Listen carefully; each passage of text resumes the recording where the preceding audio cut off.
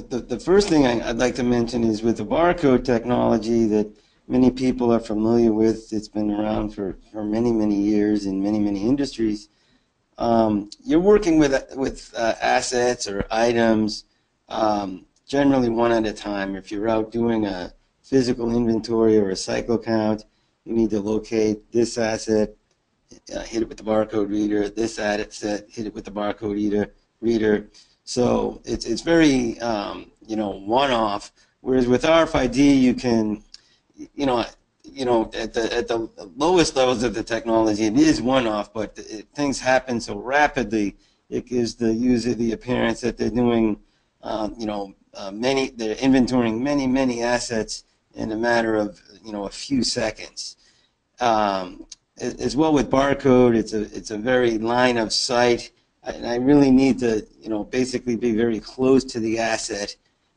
Generally, in order to accomplish the task that I'm trying to accomplish. With RFID, I can read hard to reach items, embedded items, hidden tags, things that might be in a case or a cardboard container.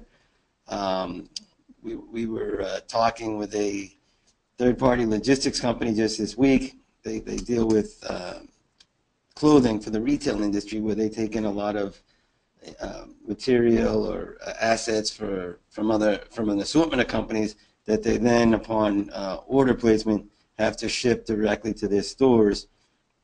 And their challenge with being in a big space and being able to find everything they need to fill the orders, certainly in a timely fashion, inventorying things with the barcode solution they have in place today. Cases need to be opened. Each item individually has to be inventoried. And with the RFID capability, they don't have to open all these cardboard boxes. They can inventory pallets of stuff very, very rapidly. They can inventory very hard to reach items without having to use a forklift or a high ladder to get an individual up there. So tremendous savings in time when you implement the RFID capabilities.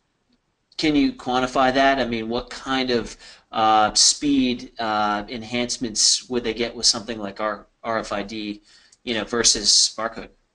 I mean, every circumstance is different, but I think just for a rule of thumb, I mean, I certainly feel comfortable saying 10 to 1. If it would take me an hour to or 10 hours to inventory a warehouse of X square feet, I would say I could certainly do it in an hour with RFID, probably faster.